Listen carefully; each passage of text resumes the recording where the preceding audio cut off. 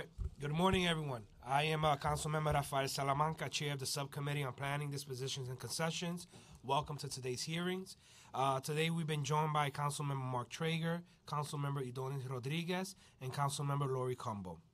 Today we'll be voting to approve with modifications LUs 808 through 812 the Bedford Union Armory application, striking MIH option 2 and adding option 1. On November 14th, the subcommittee heard EDC's application for a proposed zoning map amendment from R6 to R7-2 and R7-2/C2-4, zoning text amendment to establish a mandatory inclusionary housing area, special permit pursuant to ZR Section 74-743, large-scale general development. Special permit pursuant to ZR Section 74-532, reduction of parking requirements, and disposition approval for city-owned property at 1555 Bedford Avenue, Brooklyn, in order to facilitate the redevelopment of the Bedford Union Armory as a mixed-use community facility, recreation, office, and residential center. I want to acknowledge my colleague, Councilmember Lori Combo, who fought on behalf of her community to dramatically increase the affordability of this project and improve the package of community benefits. I invite her now to deliver remarks on the project and the commitments she has obtained from the administration. Councilmember. Thank you, Chair Salamanca, and I thank all of my colleagues for being here. I want to first start off by thanking all of you that are here for this very important discussion, as well as I want to thank all of the people that have been here when this discussion began 6 years ago. The dream, the vision to create a state-of-the-art recreational facility for our community. It started then by Congressman Major Owens, and we are here today as a result of his vision and his dream for the community. For more than 6 years, the Crown Heights community has discussed and debated what to do with the Bedford Union Armory. Discussions originally centered on the goal of a state-of-the-art indoor recreation center. At the start, housing was seen as secondary to this goal and was primarily included in the project as a way to fund the development of the recreation center. However, by the time EDC announced the selection of a developer in 2015, conditions in the community had dramatically changed, as we all know. The front lines of gentrification have arrived in Crown Heights and central Brooklyn. Since 2010, the average rent in Crown Heights has increased by over 20%. But many in this room can testify to the fact that our housing rents have increased by more than 20%. Some have doubled and tripled in the time that they have been living in their apartments for over 20, 30, 40, and 50 years. Market rents are now far out of the reach of longtime residents who built and sustained this community. My family is amongst them, as we have lived in the East Flatbush, Crown Heights section of Brooklyn for 5 generations. Many of those in rent-stabilized apartments are facing pressure and harassment from new landlords. In 2017, affordable housing is by far one of the most pressing issues facing our community. In this context, the community was right to recognize the original proposal for the Armory, a proposal with housing used to fund the recreation center. But as I've stated, much has changed. Development of affordable housing on public land is one of the most important tools that we have to address this affordability crisis. And the Bedford Union Armory is one of the most significant pieces of public land we have left in Crown Heights. Throughout this ULURP process, I have repeatedly stated that development at the Armory must focus on helping Crown Heights ease the impacts of rising rents and gentrification. I promised to each and every person in our community that I would reject any proposal that included market rate condominiums and failed to provide a majority of apartments at rents that are truly affordable to the incomes of this working class community, our community.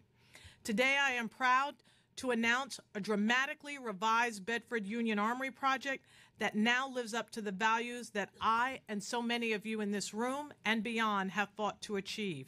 I want to take a few minutes with our chair to review what we as a council and what we as a community achieved over the course of the last few months. The original proposal included 50% market rate housing, including 48 luxury condominium units and 50 quote-unquote affordable housing units, with only 17% of units affordable at rents reflective of what the vast majority of residents in Crown Heights could afford.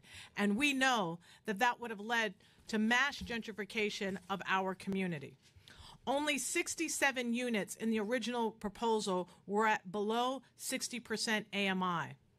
As a result of my negotiations, the luxury condominium units have been completely eliminated from this project, and the property will remain entirely in public ownership.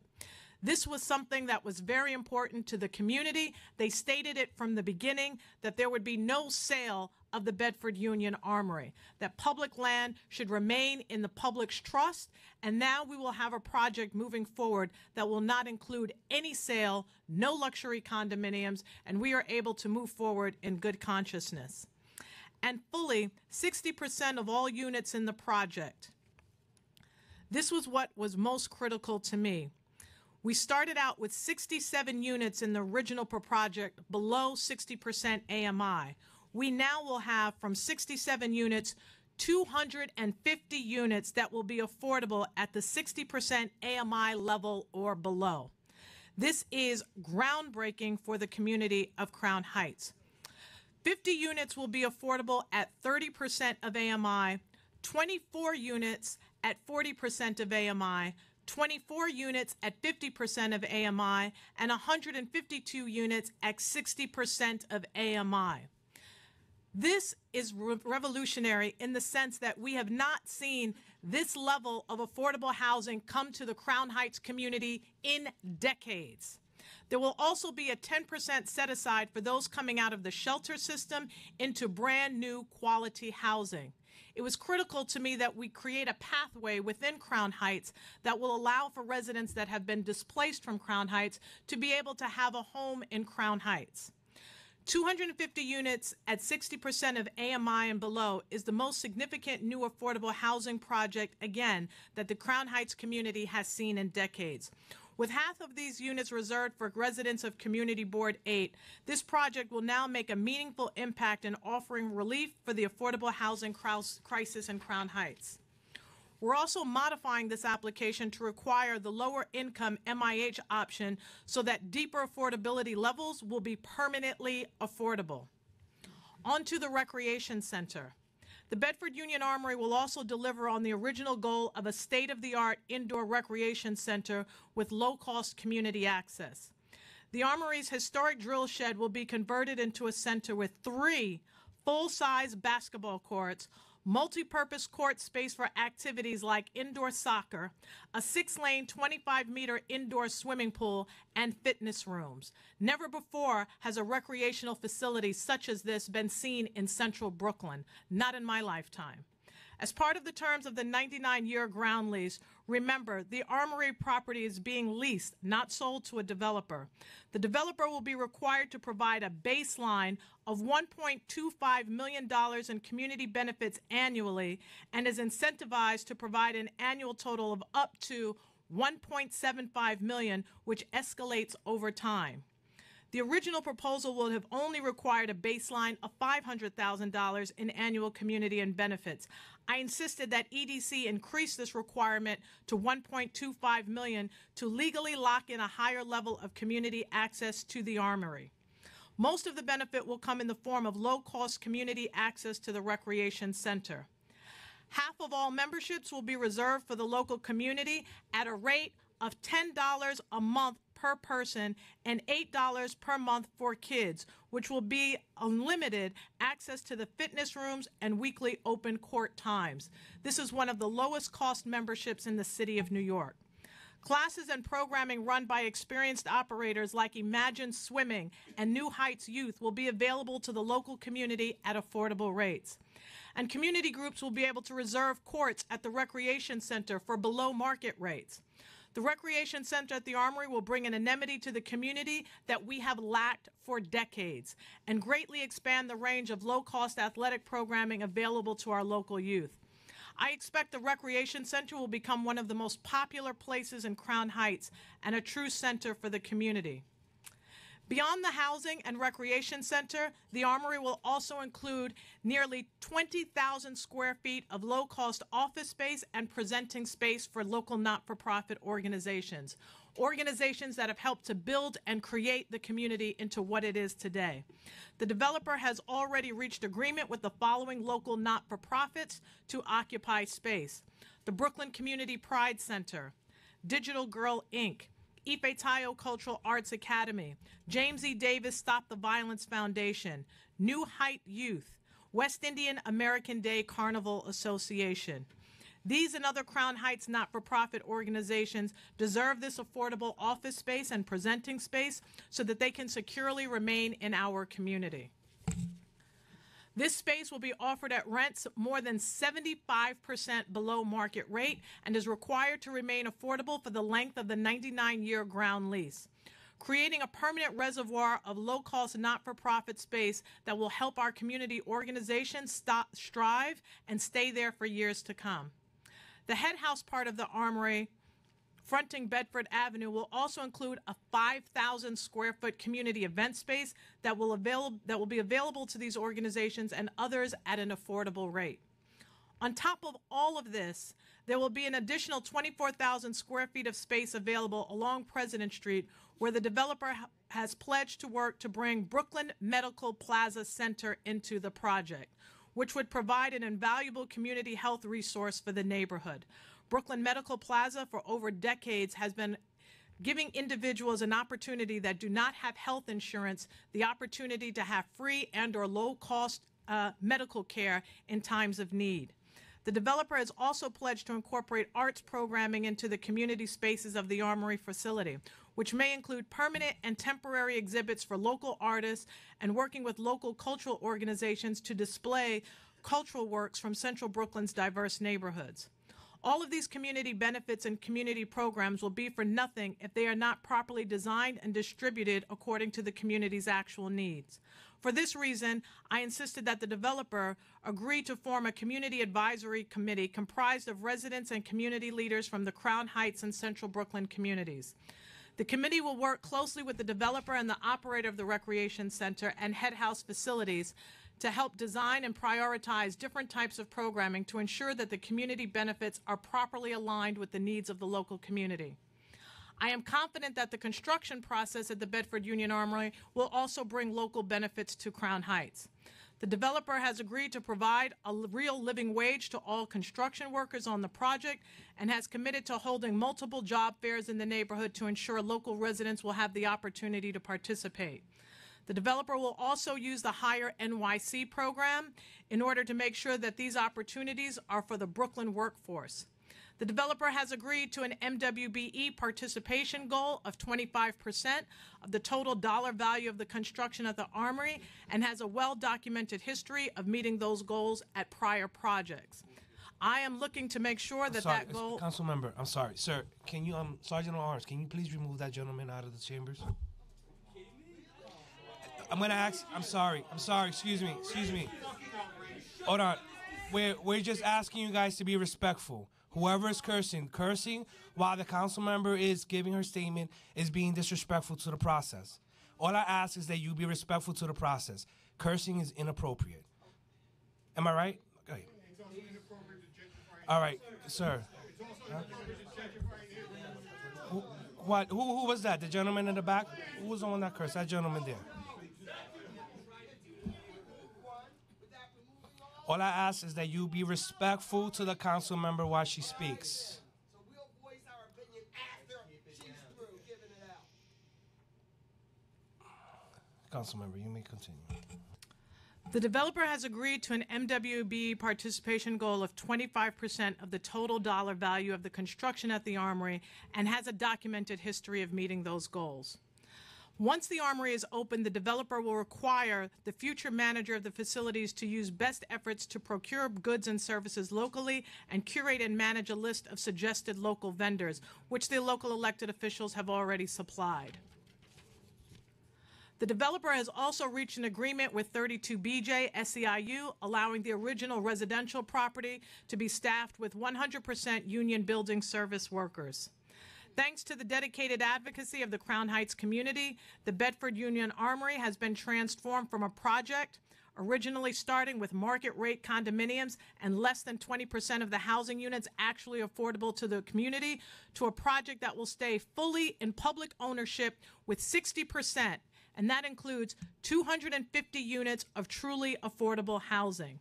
In the history of the ULURP process, this might very well be the most dramatic change in affordability that has ever been achieved on a single project.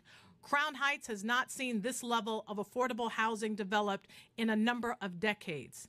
And as we achieve this, we also strengthen all of the other commitments of the project for low-cost community access to the recreation center, low-cost office space for not-for-profits, extensive community programming governed by a local advisory board, local hiring, living wage, and MWB participation.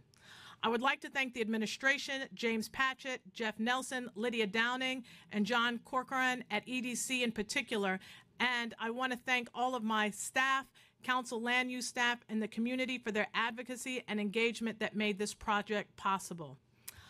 I believe that when this facility opens and this community has an affordable community center, a new healthcare facility, as well as the opportunity to move into brand new affordable housing, and not-for-profits can better serve their community because they don't have to worry about their rent, we will look back on today as a remarkable turning point in the history of this neighborhood. But at the same time, what I want to add is that for me, growing up in this community, living here for 42 years, and my parents and family living here for 80 years, I grew up in a community where we didn't have a swimming pool, we didn't have a recreational facility, we didn't have basketball courts, we didn't have local not-for-profit organizations that we could easily be accessible to our community. When we were planning for a safer Juve for the last 4 years, every year we would go to one police plaza and we would be given an outlook to see the state of affairs of our Crown Heights community. What the police department showed us was that there were over 30 documented gang sets or crews in our communities. We are doing our young people a disservice by not seeing that they are in a state of emergency.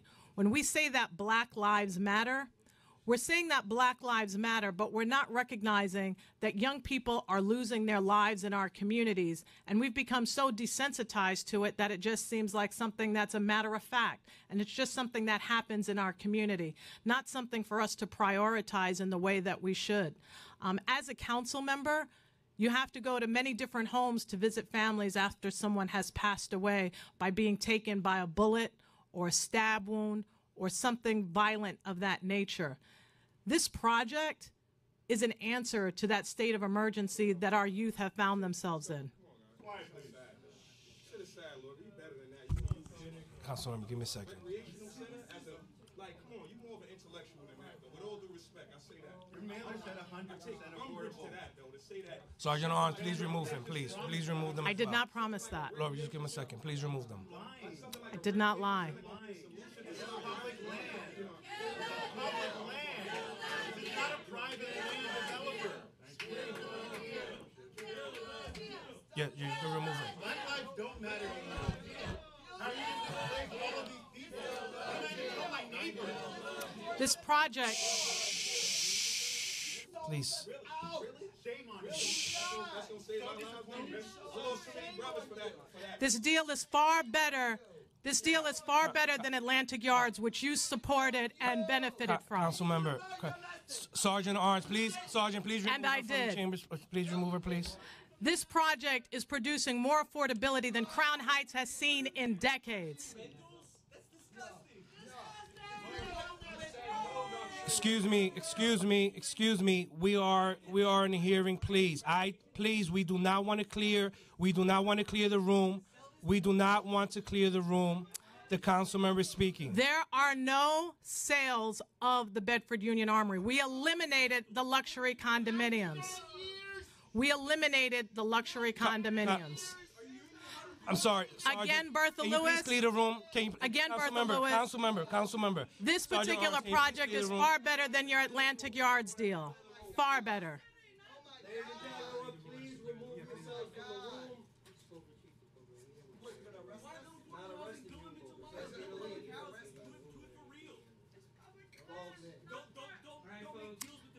This project, the market rate is used to subsidize the recreational housing. This in a land trust, and you know it. Everything. You never give it to a private developer. You could have done it in a land trust. You know that. Want the whole room cleared out? The whole room. You guys already decided that you were Shut going to down. sell us out. You Shut. started this hearing by Okay, saying we're folks, going please, to I need everybody to stand up, please. That's what you said. You missed the council hearing that was held last week where you could have voiced your opinion. You arresting us? No, we're not. We're moving you from the hearing room. No, let them finish. Let them finish selling us Let's out. go. Come on, I folks. want to hear it. Please exit to your left, please. Public hearing without the public. That's right. A public hearing was held last week and you were not present.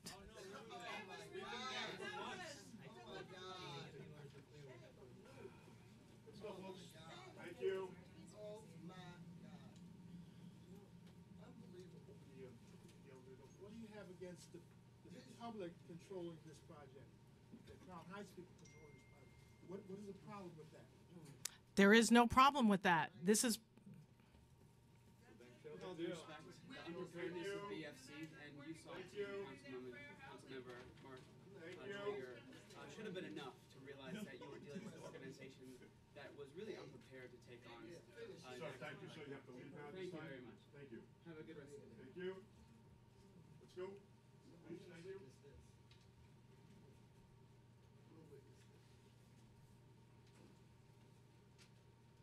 Ralph, you make sure the elevators are open and down. Folks, those standing out here, to the elevators, please. Thank you. Hold that elevator, please. Let's go, sir. Thank you.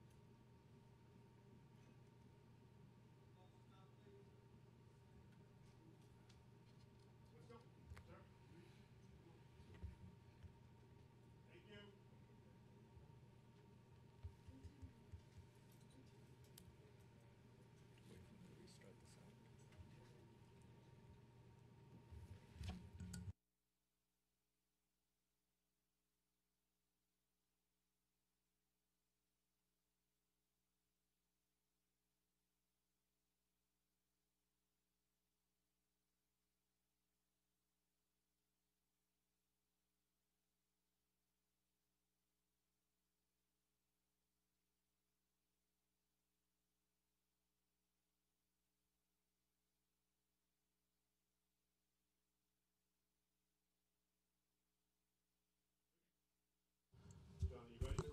Council member, you can continue. I thank you. I thank you. For me, I devoted the last almost 20 years of my life to building and creating a museum called the Museum of Contemporary African Diasporan Arts. I created that museum because I felt very strongly that I wanted to have a safe space for our young people to be able to learn about their history and their culture and to have a greater understanding of one another. I devoted almost 20 years of my life to that effort. I didn't come here, I wasn't a protester, I wasn't a rallier, I was a doer in that sense.